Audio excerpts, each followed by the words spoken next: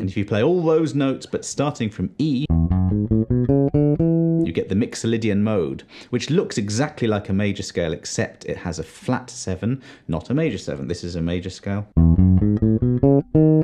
This is a Mixolydian mode. It shares exactly the same notes as E major, apart from that flat 7, and it's just a lovely sound. You can get your E string droning like this.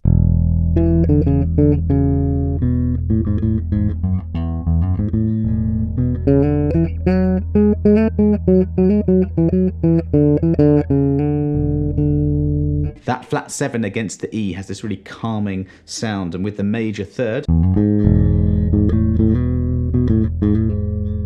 it just sounds really lovely, that mode. It's also used a lot in blues.